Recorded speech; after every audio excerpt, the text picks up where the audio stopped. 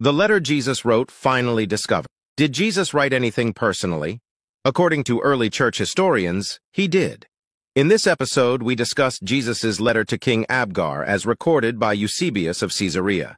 Around 9 AD, King Abgar IV of Edessa, modern southeastern Turkey, heard of Jesus' miraculous healings.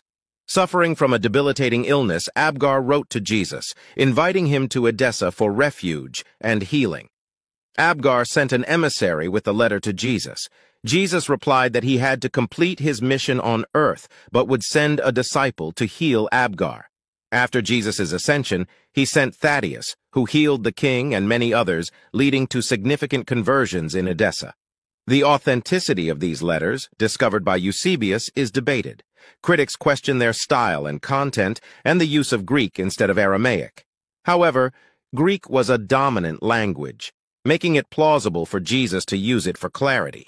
While original copies are missing, Eusebius's records suggest the letter's existence.